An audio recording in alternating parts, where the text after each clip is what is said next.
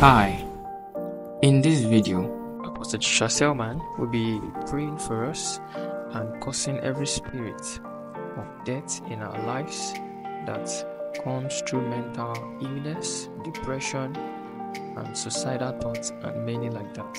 Stay connected to this video. Let your heart be opened and prepare to be blessed by this video production. God bless you.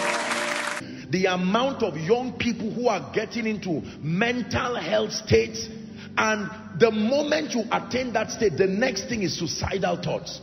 They just lock themselves up. One time a family called me and said, I need to pray that I think their child locked himself or so and would not open and took a knife or so and passed a letter behind the door. By so time he was going to kill himself. You think it's easy for a person to kill himself?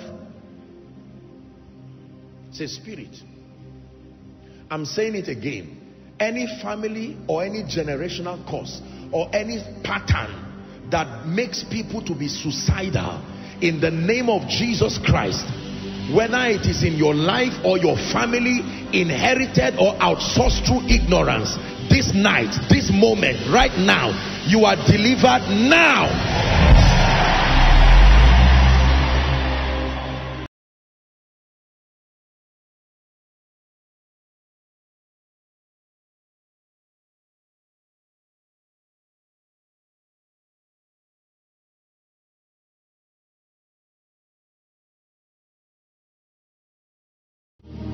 Let me start tonight by expressing 4 major thoughts as far as longevity is concerned. Number 1, please write it down. The first thing I want you to know tonight, ladies and gentlemen, people of God, is that God's desire and God's plan for the saints in Christ and for men is to live our lives on earth to its fullest.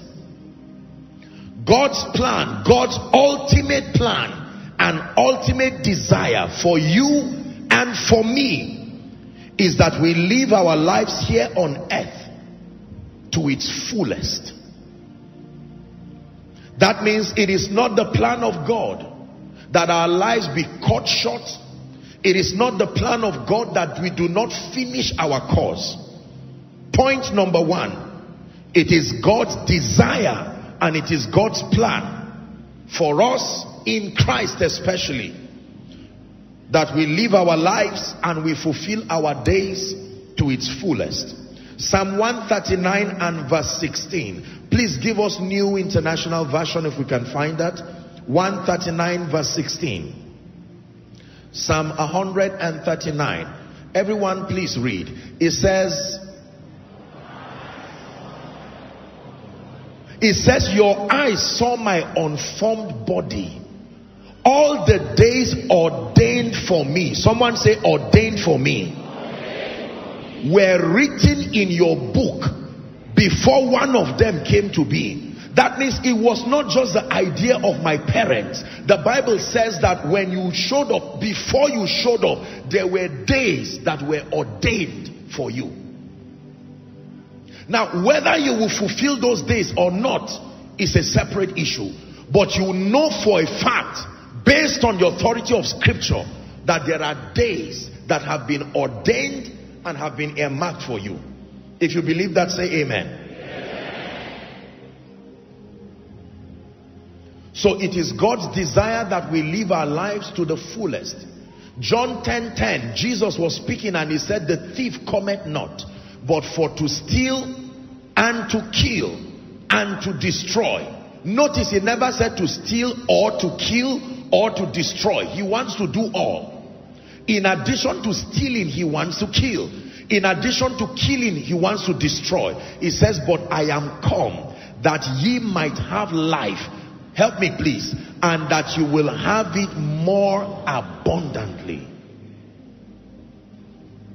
Point number 2. So we have established first and foremost that it is God's idea and that it is consistent with the will of God that men and especially the saints in light fulfill their days. Point number 2. The Bible clearly reveals to us that it is possible for an individual to die before his or her time. Having established the fact that it is the will of God for us to fulfill our days, the Bible is also not silent as to the possibility of people dying before their time. In fact, the Bible also tells us that days and years can be added, days and years can be subtracted. Is someone learning? So the Bible tells us that we can die before our time if we do not engage the keys that guarantee long life. Ecclesiastes 7:17. Ecclesiastes 7:17. It says, be not overmuch wicked, neither be thou foolish. It said, why shouldest thou die before thy time? A man can die before his time. I forbid that from happening to you in the name of Jesus Christ. Psalm 55 and verse 23. The Bible says, but thou, O God, shalt bring them down into the pit of destruction. Bloody and deceitful men shall not live out half their days. He says, but I will trust in you.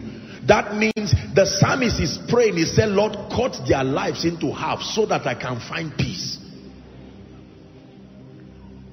Hallelujah. Deuteronomy chapter 5 and verse 13, verse 33. Deuteronomy 5:33. It said, ye shall walk in all the ways which the Lord your God had commanded you, that ye may live, and that it may be well with you, and that ye may prolong your days. Is that in your Bible? Prolong your days in the land which ye shall possess. So it is possible for a man's life to be prolonged, and it is possible for a man's life to be cut short. In Deuteronomy chapter 6 from verse 1 and 2, Deuteronomy chapter 6 from verse 1 and 2, please pay attention. It says, now these are the commandments, the statutes, the judgments which the Lord your God commanded to teach you, that ye might do them in the land whither ye go to possess it. Verse 2. It says, that thou mightest fear the Lord thy God, to keep all his statutes and his commandments which I command thee, thou and thy son and thy son's son, all the days of your life. To what end? That thy days may be prolonged. So God is able to prolong days, and days can be cut short. But generally, it is important for you to know that just because God has ordained a predefined period and moment for you, it does not mean you will fulfill it. This is the second fact that I want you to know. Number 3, the Bible clearly reveals that in most cases,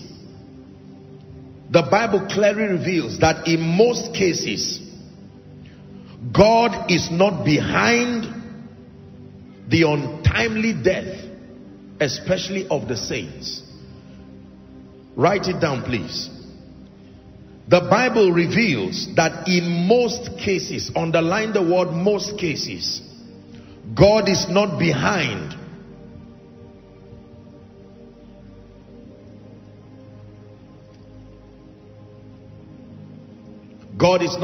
the saints dying before their time. Isaiah 65 and verse 20. Isaiah 65 and verse 20, please. It says, there shall be no more thence an infant of days, nor an old man that had not filled his days. For the child shall die 100 years old, but the sinner being 100 years old shall be accursed. And so he said there will be no infant of days. In Ezekiel chapter 18 and verse 32. Ezekiel 18 and verse 32. It says, for I have no pleasure in the death of him that dieth, saith the Lord. Wherefore turn yourselves to me and live. That means, as far as I am concerned, I am a giver of life and the sustainer of the same. It is not my will, it is not my intent that people are cut short before their time. Now, notice I said in most cases. You will be surprised that I did not say in all cases. Because as you walk with God, you will find out that there are many things that happen on earth. Are we together? There are conditions in a man's life where death is not a disadvantage.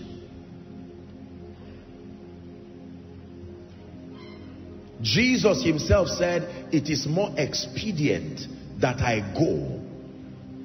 That means there are conditions where it becomes more expedient that an individual goes. In one of such cases is when you become the friend of God. There is an implication to being the friend of God.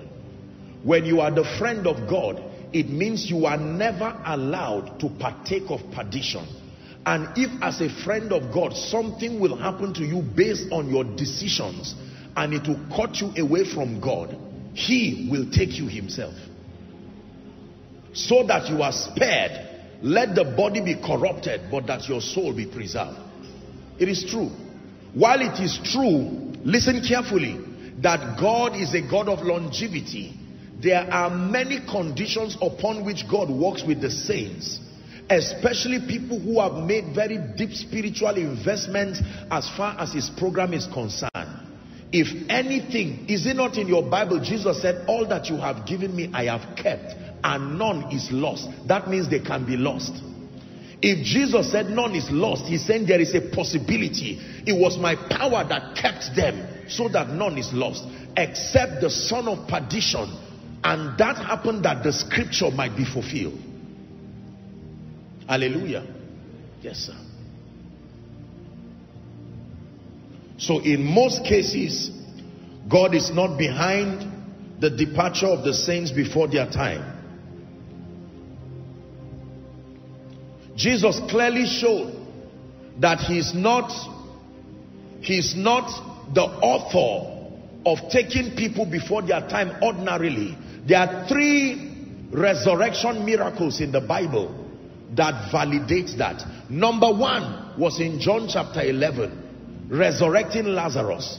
Question: what exactly did Lazarus do that contributed to the cross that Jesus had to resurrect him?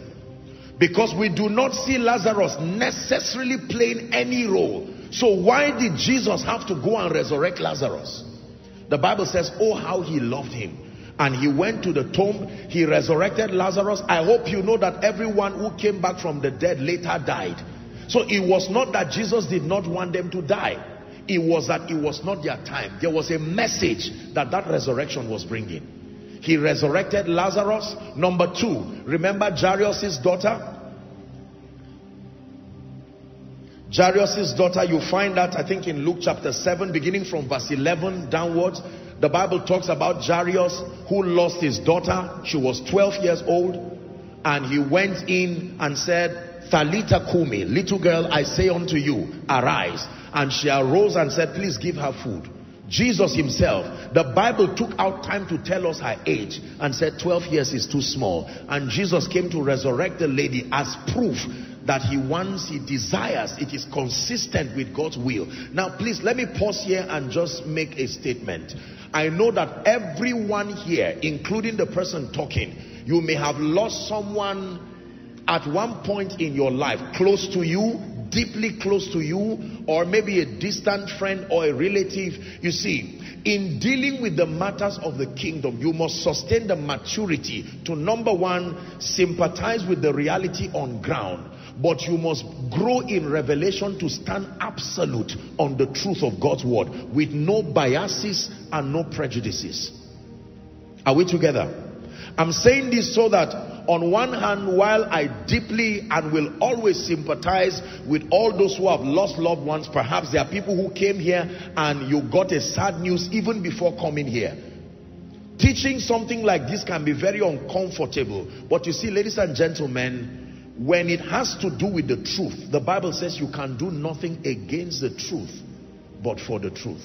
Are we together? So you must perceive what I am teaching from the lens of love and the desire to bring the saints to a higher level of perfection. For those who have had loved ones transit, if they are in Christ, find rest. Are we together? Find rest.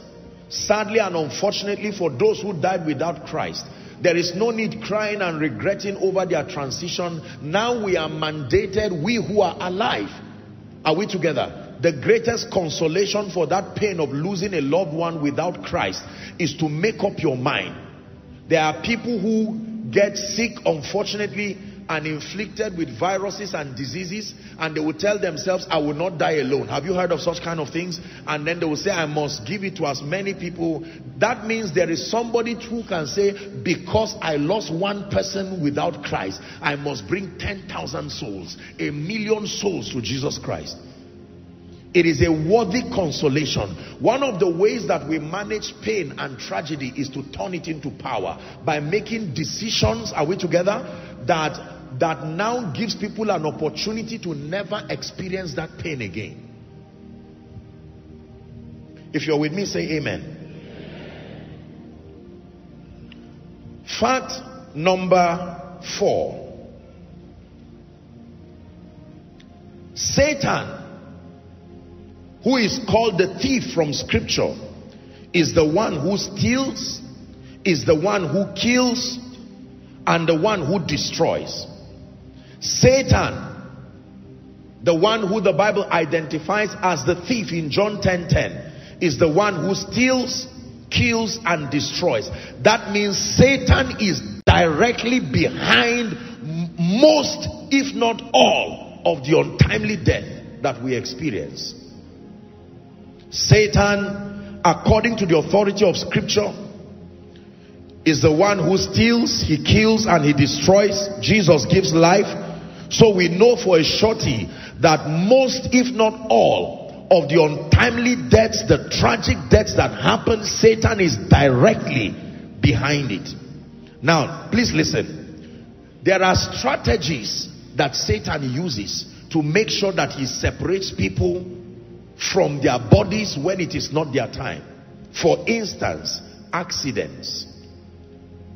For instance, sicknesses. And now we have all kinds of mental health issues like suicide. Are we together? I didn't know that these kinds of things used to happen in Nigeria. You know, I just thought because, well, you know, Nigeria has a measure of suffering and people have other issues that really occupy them. I mean, if your child tells you he wants to kill himself, you say, please, just transfer your clothes to someone else first before, you know, just joking. But you will not believe how many, especially young people right now, people who go to look for drugs and swallow it because they want to end their lives. I hope you know that suicide is demonic. It's not just a psychological issue. It is the presence of a demonic spirit. And if there's anybody here in that state, your deliverance comes now.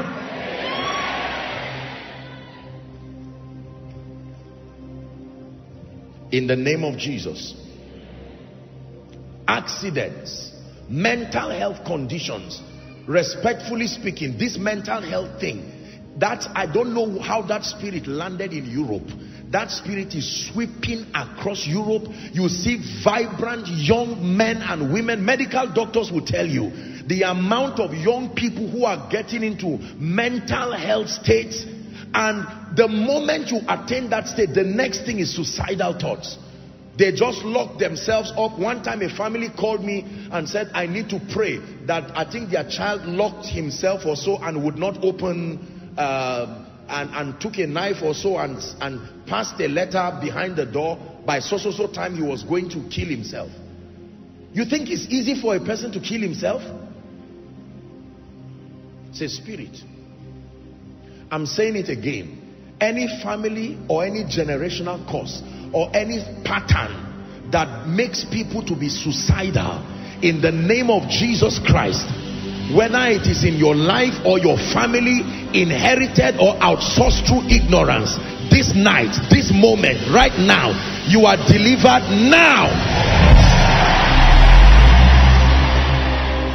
Every spirit that says kill yourself is of the devil.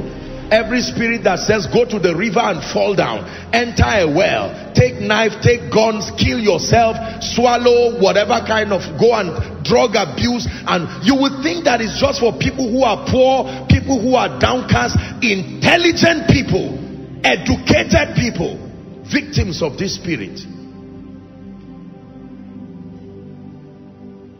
How about patterns of diseases? Please listen. I told you about the restoration of the healing anointing before Jesus returns. It is not just my proposition. The word of God attests to it. Those who have gone ahead of us, listen, when we pray for people to be healed, it is more than just a man of God displaying anointing. One of the major and most effective tools that the devil has used through the ages and is even using in this end time to cut short the lives of people, listen carefully, is sickness and diseases. Mysterious diseases that have no medical explanation. It looks like cancer, but it's not cancer. It looks like a blood pressure, but it's not blood pressure. Thank God for tongue-talking doctors that we have, that are helping patients now to make sense of spiritual things. There are many doctors that will call patients aside and say, listen, I am a medical practitioner. I'm bound by the ethics and the conduct of my profession. But let me tell you, I am a man of God and I'm a woman of God. If you know a man of God who is anointed, run there first while we are treating you. Because this one is more than headache. Hallelujah. Patterns of sickness. Especially when people get to certain age. Now, there are biological realities that are there, and there's a place to manage them. But listen, let me tell you, it's like there is an onslaught of mysterious diseases and infirmities. There are people who cannot eat. I was ministering at a miracle service yesterday, and the Lord brought a word about a gentleman, fine young man. And this gentleman, anything he eats, he will throw it up. Are we together? Mysterious sicknesses. A little girl, 13-year-old, you know, could not move her fingers like this. Let me tell you the truth. Don't tolerate sickness. Don't tolerate sickness. I repeat, don't tolerate sickness. Apostle, but I'm currently not feeling fine. Don't worry. Thank God for the medical attention. Doctors are instruments of God's mercy. We have a medical stand. They are very professional, qualified doctors sitting and listening. We are a miracle ministry, but we have doctors. Celebrate them. Hallelujah. However, we are not fools. We know when this thing is a spirit. Are we together? Yes, sir. And let me speak over someone in the name of Jesus. That disease that has defied medicine, that disease that has defied, do you know, listen, before I pray for you, I once ministered to a woman. I could not believe it. If not because I'm surrounded by doctors, I probably would think it's a lie. 33 surgeries. How many? 33. What part of your body is left? 33 surgeries. They remove this, it reappears. They do this one, it appears somewhere. Have you heard people say, I feel something moving in my body? Today is on my head, tomorrow is on my chest. Let me speak to you. If there is any spirit moving, roaming around your body, in the name of Jesus, the Lord sent you here tonight. I break that curse from your life now.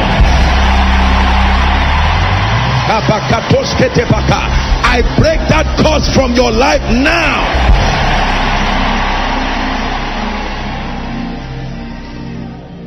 Please sit down. Sickness. How about accidents? I've had the honor of praying for people and visiting a few in the hospital. And let me tell you, don't think it's everyone who has accident that was careless. Some of them will tell you, my steering locked. I tried to move it. I was not sleeping. I know someone who just said he was driving and the place just went dark. Like that.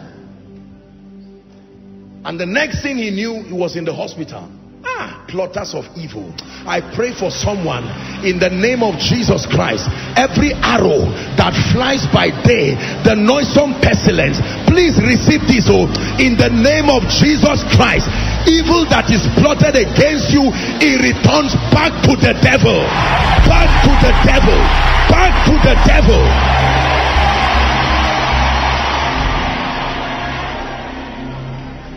Hallelujah.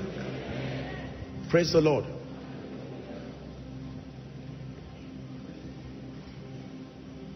The worst flight issue I've had in my life, one time, it was a very short journey. I don't know what happened. And it was just a very short distance, and we were in the air. And that plane, it was as if a spirit just held it and said, everybody in this plane today, just know that it's over. It was shaking left and right. And when the pilot started talking, his voice was shaking. And then I sat down. And I said, no. I have no covenant with death, not through a plane. When we landed, everybody clapped. Everybody clapped because people were already thinking, oh God, so was this the plan? When I left home this morning, if it will crash, you will not enter. In the name of Jesus, I say it again, if it will crash, you will not enter. By all means, if it will crash, you will not enter. But if you enter, may it not crash.